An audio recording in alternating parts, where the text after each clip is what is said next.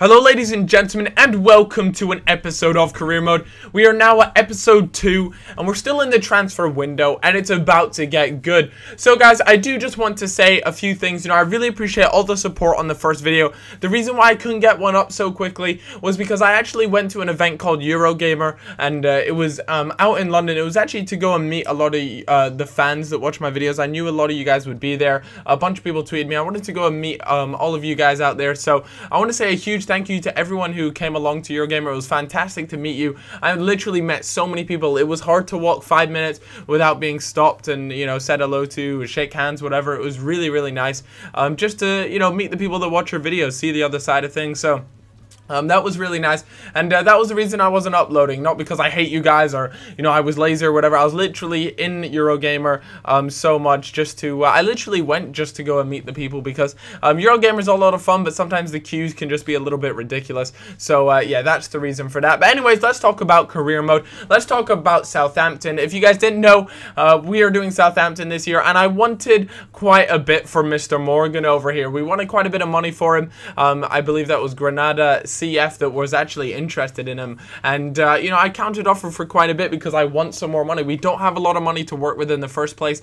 I already put in a bid for Kurt Zouma, if any of you guys saw that in the last one, and he is just a quality centre back. I saw a few shouts for certain players in the comments, which was great to see. I also sent scouts out to these guys to get a look, see how well they would play. I've heard the Galatasaray centre back Kaya there. He looks quality, so I sent a scout to go check him out. Leandro Demau, I think is how you pronounce it. I was interested to see. As you can see, look at those stats. They just look fantastic. He's got a value of 7 million and a wage of 45k. One thing I have to say though, guys, that I found very interesting was that if you guys click inquire and you want to inquire into some of these players, the prices you get back are often double their value, especially for the young players. A prime example of this would be Ahmed Musa here, the striker. We don't know his overall just yet. I did send a scout out to go and look at him, but I'm not too sure if the scouting was actually completed. But like I said, I really wanted to pick up the likes of Ahmed Musa. I put in a 6 million bid, plus sharp, and hopefully that would be enough to seal the deal, but we just have to wait and see. As you can see, look at those stats.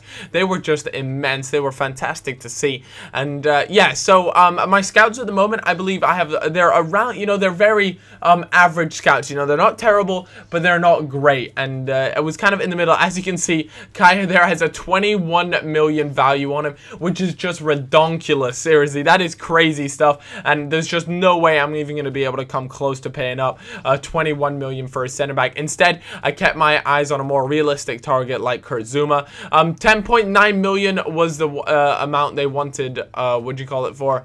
They wanted for Musa, and I just don't have that sort of money at the moment. Unless I manage to sell someone, I'm not going to be able to afford Musa at this moment in time, so we're just going to have to hold on and wait.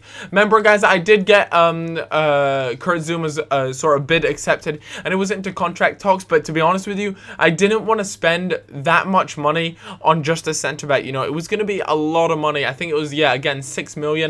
And you gotta remember, I only had like 8.5 million or something like that to spend in the first place, so I was a little bit hesitant, but I kept that offer always open and available in case I do end up wanting to try and pick them up. So I kept him there because I want to try him out in the future and see, see if it doesn't end up working out. But guys, I ended up wanting to send out some scouts. I selected the pacey one, the promising ones, because we obviously always want players that are going to be, something for the future. I'm kind of that Brendan Rodgers esque manager. I'm always looking for future players, for young players essentially. I also wanted players that had, not long left in their contract, just because you can always tend to get them a little bit cheaper when they don't have long on their contract left. But what I didn't realize, guys, was, and this was kind of a mistake by myself, and as you can see, suddenly Ahmed Musa's value went up to 16 million, and I swear it was only 4.5 not long ago. I'm not entirely sure what was going on there, but that's just the way it ended up going. Anyways, like I was saying, one of the things that I didn't realize, it was, I guess it's common sense, but it requires you to think quite a lot, is that, if there's a young, if a player is young, he's promising, promising, chances are he's going to be signed onto a new contract. You know, if they're 18, 19, chances are they're still going to have, you know, 5 years left on their contract, 4 years left. You know, they're not going to be in the final 2 years of their contract. Let's be honest, you know. So that's something I didn't really keep in mind when I set those particular instructions. So my scouts went out, and it was almost impossible for them to find players because, like I said, to find players that are, you know, 18, 19 with a lot of promise in them, they're not going to be on their last 2 years of a contract, are they? So, you know, the results I'm going to be getting back, I guess I'm kind of spoiling what the scouts did, but you know, they couldn't come back with any sort of good intel at all, and for that reason, you know, that was my own mistake. But it was something that, you know, kind of made me realize, you know, this game is quite a bit more in depth this year. You really have to think about certain things, and I just really enjoyed it. You know, I was really happy to see that, you know, FIFA actually requires you to think that little bit more. But anyways, I had a friendly against PSG. Of course, it was preseason, and I was expecting the big black sausage. You know, I was expecting just to get smacked around the place. But Jose Fonte there, my centre back, of course, we haven't managed to sign Kurt Zuma just yet because of the amount they're asking for him. So we're just gonna have to wait and see. Until then, Jose Fonte is in the starting lineup. But it actually ends 1-1, and I was very happy with that. It was a home game, but like I said, I was happy with that. They had, you know, PSG have just a monster side. But that's gonna do it for this episode, guys. And I do have another episode ready to upload for you guys if this video hits 3,000 likes. You know, I've got no Eurogamer to go to. I'm literally here to make videos for you guys. So I really hope you enjoy that, and I hope you enjoyed this video. I can't wait to see how the rest of the season goes, and until then, guys, I'll catch you in a little bit. Bye bye.